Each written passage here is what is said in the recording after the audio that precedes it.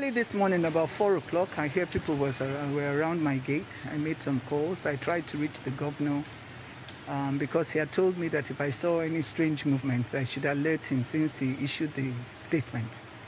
So I tried to reach him. The phones were off, and then so I called some people. They said they might not be real policemen, so I should stay.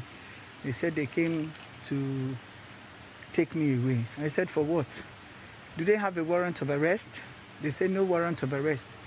So I left it. About 6 o'clock, they broke the gate. And later, Senator Magnus Abe now called me that he had reached the Commissioner of Police, who said he didn't know anything about it. So the CP called me. I sent him my address. He came. They told me the CP was downstairs. The CP wasn't down, but I think he's the Deputy Commissioner of Police. So I opened the door. They wanted to grab me.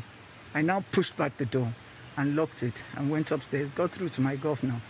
They tried to break the back door. It's a security door, so they kept hitting it for over 1 hour and they couldn't get access. So my governor came, asked them for the warrant of arrest, and why couldn't they invite me to the police, that I would have come instead of going to take a woman like a criminal. So the governor took me in his car, and here I'm refugee in the government house, and that's all. I was supposed to be going today to Abuja to make my submission before the House of Representatives, the committee. I'm sure it's about that. Meanwhile, the man that harassed me is at home. The man who stole the money is at home. The man who stole government files is at home. The man who took money is at home. The man who said I should go and take an oath is at home.